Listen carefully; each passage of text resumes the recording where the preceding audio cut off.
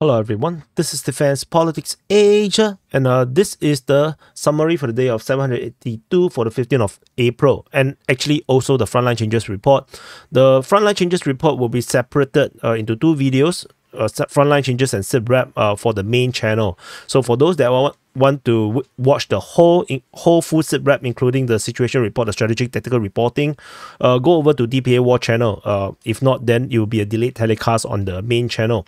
But Frontline Changes report first. The first thing first is Ivanivske. There is this very weird geolocation of Ukrainian forces within Ivanivske again, over on this western part of the village, and this means that the entire Russian claim that they have taken all these forests is now in question, because if the Ukrainians can go into the village again, which means that there is actually no clear Russian presence in these areas. So in this which means that the possibility of Russian presence in this area might only be just a few squads, or some platoons are trying to see how far they can go, and then after that they actually withdrew to previous positions, which is why we have this invalidation of Russian claims. So this geolocation is basically made the battle return to Ivanivske again, which we actually do see with the reports coming from the Ukrainian Defense Ministry. The latest report talk about fighting at Ivanivske. So this is instead of talking about Chasivia. So this is the Ivanivske region. We move into the Avdiivka Front. So Avdiivka Front, there is a few frontline change, mainly over the Novobakhmutivka region and the Semenivka region. At the Novobakhmutivka region, as you may have watched yesterday's frontline changes report, which was this was the yesterday's frontline changes report, and in just a span of 24 hours, Russians have improved their positions and moved towards Ocheretine and Novobakhmutivka. This is exactly what I have mentioned, that the Russian forces is going to head towards Ocheretine and in this direction, as well as Novobakhmutivka. So this turned out to be true, but just in the span of 24 hours, Russian forces have actually progressed very far. We're talking about like over 1 kilometers towards Ocheretine, and towards Novobakhmutivka, we're talking about a distance of 1 kilometers, which means that the entire Ukrainian lines around here has actually collapsed. Is gone. The Ukrainians have actually do a mass withdrawal or tactical withdrawal towards Ocheretine and Novobakhmutivka to make their new stand, new defensive position. So the Russian forces are now pushing through at great speed in this area here. Of course, 1 kilometer, I mean, even we will walk more than 1 kilometers a day, but in a place where there's full of mines and snipers and machine gun fires, drone attacks, 1 kilometer is massive changes in terms of this area here. So the next frontline change is over at Avdiivka, just south of this. Ukrainian mapping have gave up. So Deep State UA has said that the Russian forces have taken this area here. So other than the invalidation of some of these areas just south of Avdiivka, this entire area here, this is actually not even acknowledged by the Russian side, is now considered captured under Ukrainian mapping. So we have acknowledged this change, and now the Russians have basically taken everything east of this river region at Semenivka. So this is massive changes. So the next frontline change is over at Krasnohorivka. Over at the Donetsk Front. So this is Donetsk city, and this is Krasnohorivka. Just now we were at here, just north of this position. At the Battle of Krasnohorivka, we have new updates. So yesterday we talked about the Russian forces expanding into these two directions. In the latest, we have a geolocation of Russian forces over at the railway station, and this geolocation means that the Russian forces have actually penetrated through towards the center region, and this is actually as far as the previous the round one of the Battle of Krasnohorivka was. This was as far as the Russians managed to go the previous time, but though in that time the Russians attacked from the south, this time around the Russians attacking from the east, and so the front line is now look like this, with a finger moving in that direction. So it must be very ticklish for the Ukrainians. The next frontline change is south of this position, near to Solodke. So over here, there is the geolocation of Russian forces being attacked in this area here by FPV drone. This signals that the Russian presence in the area here. So there is this frontline change in this area to signify, to reflect this position of the Russian forces. Solodke is east of this position. So, and the next final frontline change is over at Staromaiorske. So Staromaiorske is at Velika Novobakhmutivka sector of the Donetsk Front, the most western part of the Donetsk Front. And there is frontline change. Based on the Ukrainian mapping, they have gave up this position again. So this pair of shoe here previously was claimed by the Ukrainian side to be taken in a counter-attack. And I did still put it as a gray zone because it was a one-sided claim. And this time round, they gave up this area again. So I'm not sure if it's due to faulty intel that they thought that they have captured that position. Actually, they didn't. That it always has been under Russian control after the Russians capture it. Or it could be due to their inability to hold that forward position due to Russian pressure, and then they have to withdraw back into Staromaiorske. That is also a possibility. My own opinion is that it is too difficult to hold this position because this is way too far away. They can't really withdraw to Staromaiorske because it's a bit too far and it's full of open area here. So if they withdraw, it's going to be northward, through the western part of Staromaiorske. Either way, the Russian forces have taken this position back and basically corroborates Russian claims. Basically, if you can see, the Russian claims is basically exactly the same area. So which is why I also alluded to the possibility that the Ukrainian claim on the recapture of that tree line might actually be faulty. So that's all for the frontline changes report. For those watching on the main channel, purely on the frontline changes report, thank you for watching. Do press the like button, subscribe, and for those that want to continue to watch the strategy and tactical reporting, you can jump straight over to DPA War channel, or you can wait for the SITREP alone to be published on the main channel. So we continue to the strategy and tactical reporting. First thing first is over in the southern front as we go anti-clockwise direction. Fighting at Krinky continues to be reported according to the Ukrainian Defense Ministry on both days. Krinky, as you can see, Krinky again. So the cringy battle over at this area here continues. So I really have nothing much to say more because this is such a pointless battle around this area here. And there is also other news. Basically, there is bombardment being reported at Mykolaiivka, according to the Russian Defense Ministry. And if we zoom out, there is a geolocation over at Gavrivlivka or Harelivka. So there is a geolocation of a Russian guided missile attack from a helicopter, I believe, at this position. So, and then otherwise, that's all for this Kherson Front.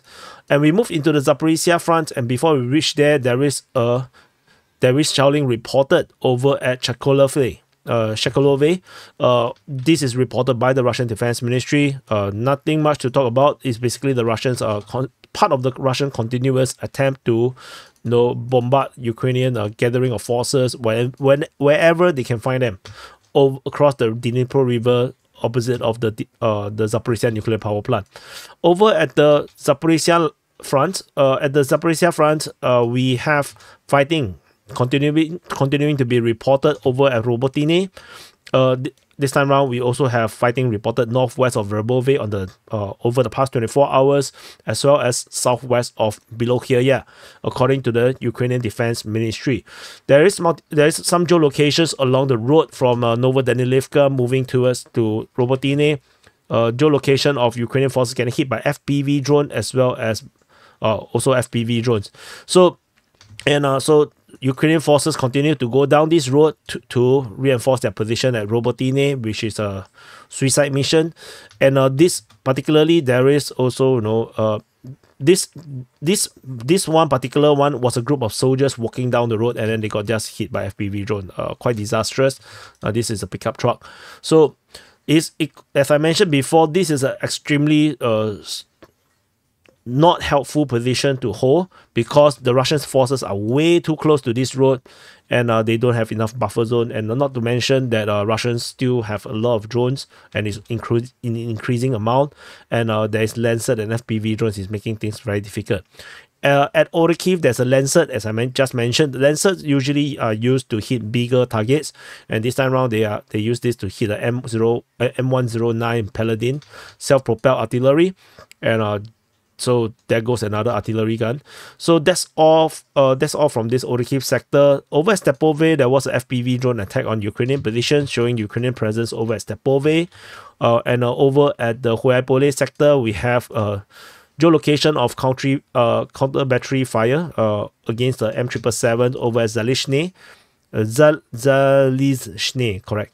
And over at Priloki, I believe it is called Priloki, correct. At Priloki, there is a Lancet hitting a Ukrainian tank. So these are the various geolocated stuff. Over at Huaypole sector, we have fighting reported at Zhevone, according to the Russian Defense Ministry, on the 14th of April. But the fact that it's not reported on the 15th means that it's just a one-off attack. So that's all over at the Zaporizhzhia Front. We move into the Donetsk Front. This is the Donetsk Front. At the Velika Novosibirsk, okay, we just go on the strategic so we don't overdo it. There is fighting reported north of Prione over at Staromaiorske at Uruzhaine, and there is fighting reported towards Vodian. There is battle of Novobakhmutivka going on at Prione. There is still fighting, and battle of Krasnohorivka is ongoing. So this is the strategic situation over this area here. The battles around the Velika Novosibirsk sector on the Russian side continues to be rather positional in nature. There is no idea what the hell is happening about the Vodian direction near the Voleda, in the Voleda sector. Marinka sector, of course, we have the battle of Novobakhmutivka ongoing. Russian forces pushing out of Prione. No, not is that Prione? No. It's Boyeda, sorry. At Boyeda, as well as battle of Krasnohorivka is going into high gear. At this on the Velika Novosibirsk sector, there is a geolocation of Russian airstrike at Uruzhaine. This is an ongoing thing that it had happened so many times. Uruzhaine is as flat as you can go, given any village to go, because the Russians have thrown so much airstrikes and artillery as well as thermobaric missiles at that location. The restart of the battle in the north of Prione is interesting. The last battle was on the 28th of March. Russian forces reportedly is attacking, according to the Ukrainian Defense Ministry. We will continue to see whether this develops into anything. Otherwise, with the frontline change showing that the Russians have retaken this tree line, it does shows that the Russians want to maintain a certain line around Staromaiorske, but do not want to capture this area here. They want to continue to draw in Ukrainian forces into this area here. Staromaiorske and Uruzhaine is very important because there is a road leading this, connecting these two villages or these two towns. So it is strategically important because it allows forces to swap sides across the river. However, this is also a death trap. The Russians have clearly the firepower and the manpower to capture it. The two villages constantly getting bombarded. It's super flattened. That is an easy capture, to be honest, but the Russians did not want to take it. And the Ukrainians continue to send troops there. Very AI-ish. We move into... there is this frontline change over in the western part of Solodke, which means that the Russian forces may be pushing in this direction towards Vodian, which means that the fighting reported towards Vodian might actually be coming from Solodke direction. But let's see how this goes, because there is very little news or reporting coming from about this area here by the open source intelligence and the sources. There is basically not much news about Novobakhmutivka anymore. So I believe the Russians are currently holding positions and doing skirmishes rather than going on assault. Boyeda direction is a bit still also very unclear. Based on previous reports, we know that the Russian forces are pushing in two different directions towards Konstantinivka and towards Antonivka. Either one or both. So that's all from Boyeda. As per mentioned in the Frontline Changes report, Ukrainian forces have retaken Georgievka, and they are moving moving the front line, or rather that the Russian forces are unable to hold that front line, and now the front line is basically along the lake. And geolocation of Russian airstrike on Ukrainian position south of Avdiivka, and a battle of Krasnohorivka, of course, went into another gear, with Russian forces now geolocated right in the center of the southern part of Krasnohorivka. And there was actually shelling of Ukrainian forces over in the southern part. This one is a strike, might be actually an airstrike, and this one is actually a mortar attack. So there is multiple geolocation of Ukrainian forces getting hit all over the place. Russian forces is probably securing this entire area here, the entire southeastern part of Krasnohorivka, creating a strong position, a foothold, to allow them to now attack in all directions if they choose to. So, and the first direction that they choose to attack is towards the center of the southern part to capture the railway line, and with this, they can actually go on to cut off the entire southern part of the Krasnohorivka, which means that Ukrainian forces currently holding defensive position here is starting to feel a bit stupid, and they will have to do counter-attack to secure their retreat routes. If they fail to do so, they will be encircled. So this is not fun. So they will have to do this counter-attack in the reverse direction in their own direction, towards the direction of their home base. This may also allow the Russian forces to attack them in their rear. As they try to push towards the railway station, the Russians may take advantage and actually hit them in the rear, and then create a accidental pincer attack on themselves, and basically the operational encirclement. So we will continue to monitor how this goes. Ukrainian forces are not doing nothing. While the Russian forces are holding all these positions, the Ukrainian forces are bombarding them with possible airstrikes and heavy artillery. So the Ukrainians are definitely trying, but artillery situation for the Ukrainians right now is a bit scarce. They are not having enough shells. So every artillery attack is very precious. They may not be able to do what they do previously in the earlier part of the war, where they can actually use overwhelming artillery fire to block off a Russian offensive. This time round, things are going to be actually a lot more trickier for the Ukrainian forces. Further north of Krasnohorivka, FPV drones are hunting Ukrainian positions as well. So so this is definitely not very fun for the Ukrainians. Further up in the west, there is Russian airstrike over at Hostre, a massive airstrike around this area here. So situation is very bad. It looks like the Russians are pushing in two different directions. With the primary direction over at Krasnohorivka, I think they are very determined to capture this city, given the amount of investment coming into this area here. And then fighting at Boyeda direction and Georgievka seems to be the diversionary, with the main push is over Krasnohorivka. So Ukrainian forces are now going to be caught in between, deciding whether to reinforce the other positions or actually concentrate their reinforcement towards Krasnohorivka. And this is not even talking about Novobakhmutivka, where the Russians have been making huge push in this direction. We move into the Avdiivka Front. Before we go there, there is a strike, a missile strike on Ukrainian field camp west of Pokrovsk, and according to the images coming out, it seems like some smirch version of the Ukrainian smirch version of the MLRS getting destroyed. And smirch can fire super long distance, 50 to 70 kilometers if I'm not wrong, and the front line is basically exactly where almost where the maximum distance is. The front line is around 45 kilometers away. So this is actually positioned exactly where they can actually fire barrages into Russian territory or Russian controlled areas. So this is actually correct positioned, but it still got hunted down, captured by drone. The drones are hunting for all these vehicles, and once discovered, a missile strike is launched. So this is, the Russians are getting really good at this kind of thing and hunting for equipments in the rear positions. So we move on to the Avdiivka Front. Avdiivka Front, Russian forces continue to step up on their offensive in this direction. Fighting reported at Novobakhmutivka, towards Ocheretine, towards Novobakhmutivka, at Badaichi, at Semenivka, at Umanske, Netelove, Pervomaiske. Ukrainian forces counterattack at Pervomaiske towards Vodian, at Umanske, Badaichi, and over at Novobakhmutivka.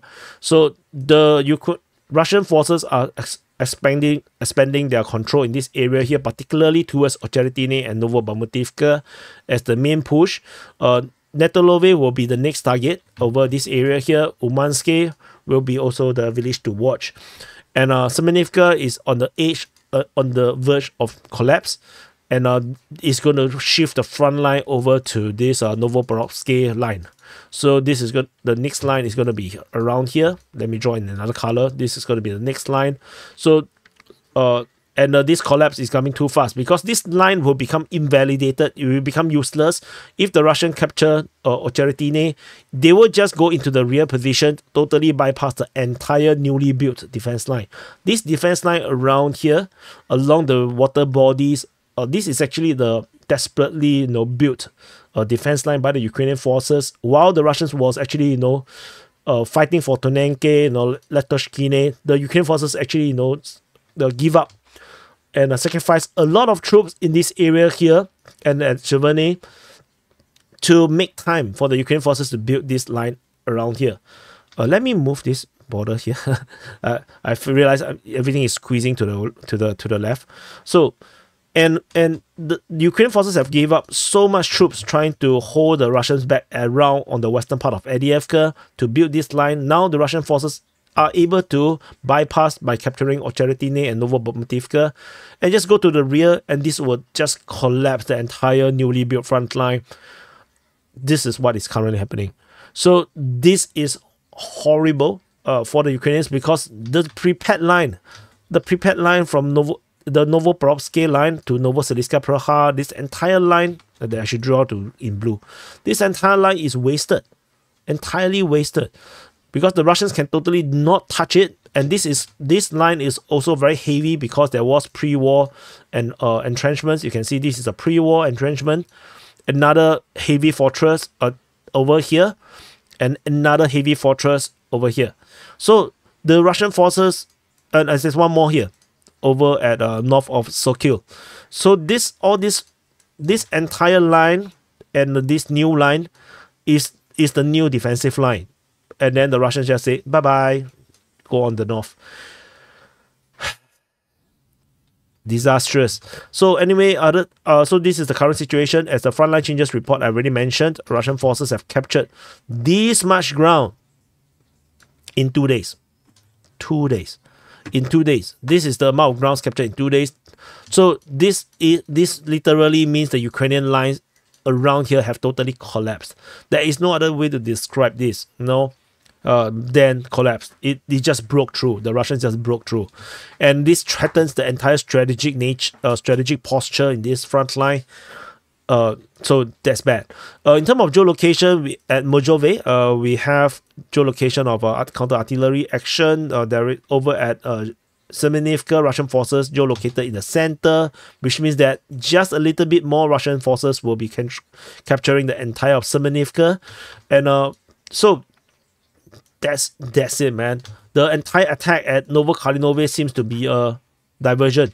So previously we have this massive attack coming from the south of Novobakhmutivka as well as the eastern part, and they were swapping between the two directions in the span of 3 days, and this probably drew a lot of Ukrainian reinforcement into Novobakhmutivka to plug the hole in this area here, and maybe this redeployment got exploited by the Russians to make this massive push, which means that they did a mini feint left, hook right, and then a feint right, hook left.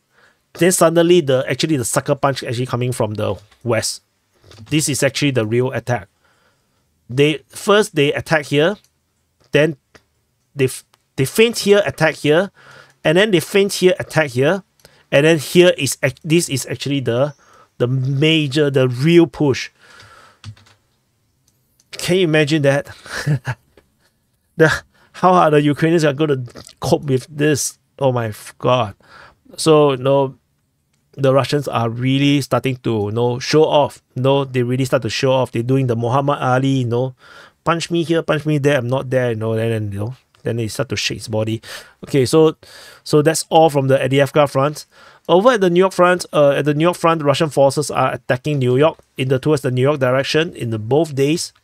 So they are putting pressure on the Ukrainian forces around this area. But as I mentioned, it's impossible that the Russians are heading in this direction. It's a pointless battle because so these are probably just probings. Because if you look at the number of heavy entrenchment around here, it's just it's just pointless. There's just no point for the Russians to break through this heavy line around here. There's just no point. So just go around it. New York is a very vulnerable city. There's no point to attack it.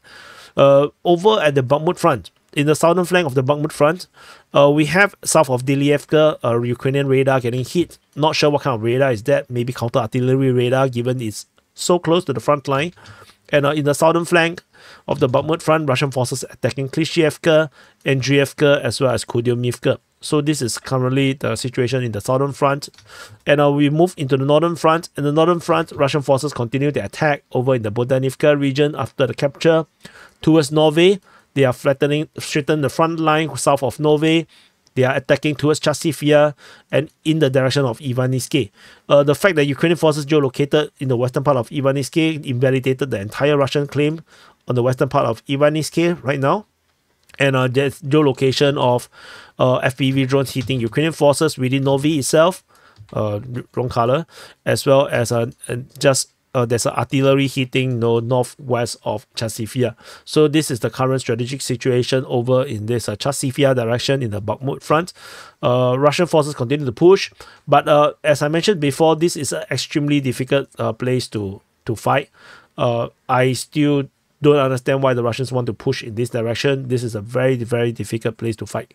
And I mentioned before, this forest is extremely advantageous for the Ukrainians, and clearly we see with the Ukrainians appearing over in this western part of Ivanivske, which means that the Ukrainians actually still do have easy control over this forest, which means that the entire Russian claim that the Russians have taken this area here in a massive Ukrainian withdrawal seems to be invalidated for now. Because there is a one-sided claim. In terms of the Ukrainian side, they never acknowledge something like that had happened. So anyway, we'll continue to monitor this Bakhmut Front. And then we move into the Siversk Front. At the Siversk Front, Russian forces continue to put pressure. Fighting reported at Bilohorivka towards Verkhnokanyamske at Sperne, geolocation of Russian forces southeast of Vimka, as well as Ukrainian counterattack over at Vasily. But the counterattack is only for one day on the 14th, so this counterattack probably have failed. So this is the strategic situation at the Siversk Front. We move into the Kreminna Front. At the Kreminna Front, Russian forces attacking Terny as usual, and this time around we have a return of the fighting at Torske. The last attack was on the 12th. Previously, it was 2 months ago. So we will continue to monitor. I got a feeling that the Russians may start to do a massive offensive in the Kreminna direction because the Ukrainians are struggling to keep up with the Russians. So because there is a lancet attack on the Ukrainian temporary position. So there was two vehicles, two trucks, parking next to each other. They have some satellite dish or solar panel thing. They are like, it's like a checkpoint. So, and then it was destroyed. Everyone died in the lancet attack. And so this, which means that the Russians may be actually, looking at doing a massive offensive towards Liman, a possibility. So because something is brewing. Something is not right. This area is so quiet, and the fighting restarting at Torske does seems to be it might be actually some kind of combat, reconnaissance by combat. That means they are scouting by sending forces forward, and if they contacted the enemy, they started to have a firefight, they know the enemy is there. So this could be the case that is currently happening at Torske. They're trying to figure out where the Ukrainian forces are after not fighting for 2 months, and the Russians may be planning something big. So we will definitely have to keep a lookout for this front line, the Kreminna Front, and who knows, this might change its name to the Liman Front. So we move on further up north. Over at Svatove, we have news fighting reported at Semenivka, according to the Russian Defense Ministry on the 14th, but this is not reported on the 15th, so this could be a one-off attack. So that's all for this Svatove Front. We move into the Kupyansk Front. At the Kupyansk Front, there is more vector of attack appearing. So we have Semenivka, and we have this fighting reported at Zaporizhzhia. And Zaporizhzhia is actually, pretty recent. It just started on the 14th. So this is a new attack. And then now in the latest, on the 15th, we have Kharkiv also starting to fight again. The last attack was a month ago. So who knows, Kupyansk Front may start to flare up again. So as the Ukrainians are definitely struggling, and given the pause, the 2 months pause at the Kupyansk, Kreminna Front, Svatove Front, Ukrainian forces may be very tempted and to move heavy equipment and reinforcement or ammo to the other active front line. And if they actually do that, then they will leave all these quiet fronts bare or lacking, which means that the Russians, if they start to attack in these directions, will have it easier. And this is currently rather desperate for the Ukrainian side. Over at the Kharkiv region, this no longer is the active front line per se. It's just now positional. Russian forces continue to grind away at Ukrainian forces. There is a radar, the Iris T surface-to-air missile system getting hit over here. This is in the southeast of Kharkiv city, and then there is also a Lancet strike northeast of Kharkiv. And then in the border region, there is artillery hitting Ukrainian forces at Avdiivka, and another one over artillery hitting at a veterinary over here, as well as one more. This is also artillery hitting at Ukrainian forces over at Lemishchine.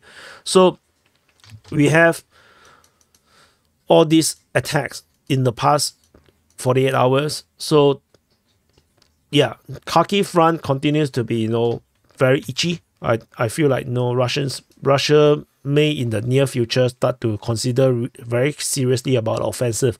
But at this moment, Kharkiv Front is very, very heavily defended by the Ukrainian side, which is why I think this softening operation will continue for some time before the Russians feel confident enough to actually launch an attack. So I think that's all.